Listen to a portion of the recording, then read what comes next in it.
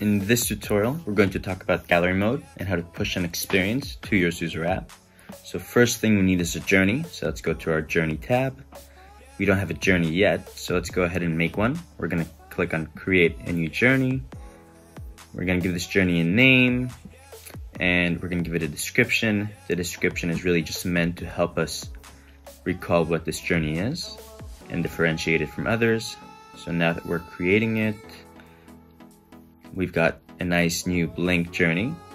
So since we don't have any experiences yet, we can't put anything in the journey. And effectively, what a journey is just a playlist of experiences.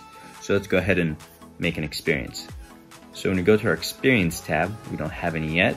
So we're gonna jump to our gallery mode. And in the gallery mode, we're actually gonna duplicate one.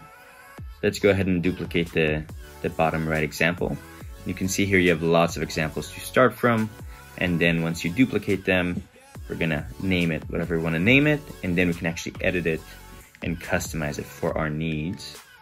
And now that it's created, we're gonna open it. And boom, we have our very first experience. We have the layer effect, the silhouette reflection effect, and the plasmic colors.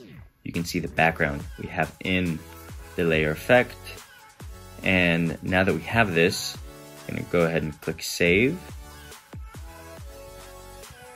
And now we're gonna jump back to the journey and we're gonna put that experience as an experience inside our journey.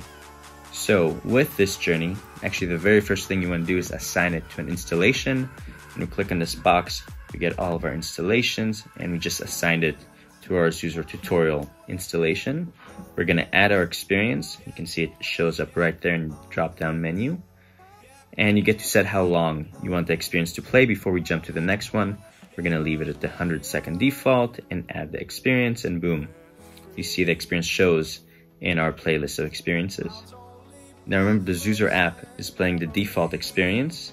So now we're gonna push this experience and this journey to our app by clicking that little airplane, and you'll see it says download started and already download complete. Okay, and now you see our Zuzor authoring app is actually updated and is showing that new experience. And again, if you want to fade out the watermark, just press D to make it disappear.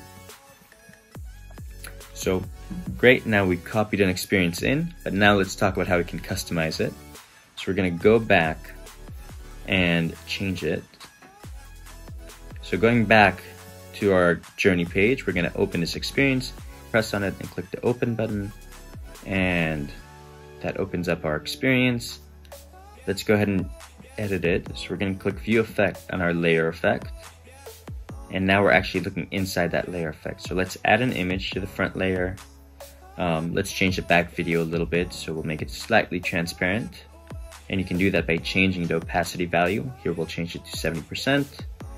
And below we can actually control the background colors. So we're not gonna set the colors, we're just gonna click randomize. And actually let's have it change colors. There you go. So we're gonna have it change colors. And let's save that effect. You see effect saved. But let's also add a front image. So we're gonna click choose image, scrolling down. Let's use that snowflake image and click open. And now we need to click set image.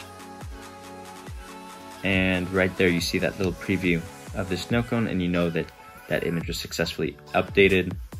We're gonna go ahead and click save and effect save.